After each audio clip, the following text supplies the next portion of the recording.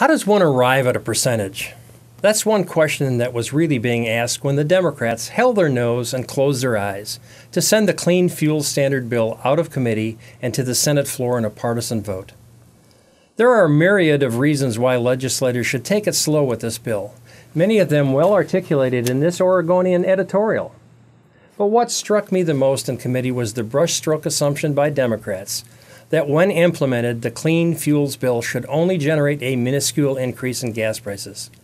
That is actually what they are using. I'm not making this up.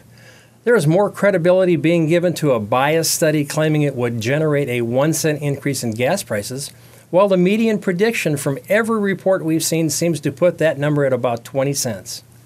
Yes, we expected these partisan games to happen at some point, but not right out of the gate.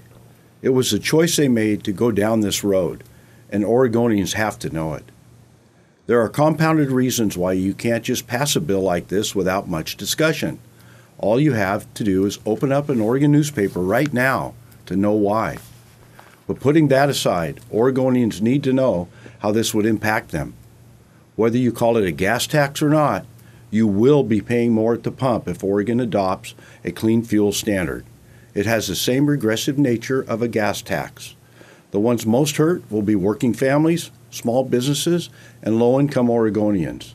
The ones who gain will be the larger, out-of-state corporations pushing the bill who have the means to outlast businesses who cannot. You know what, Chuck? Why don't we send this to the voters?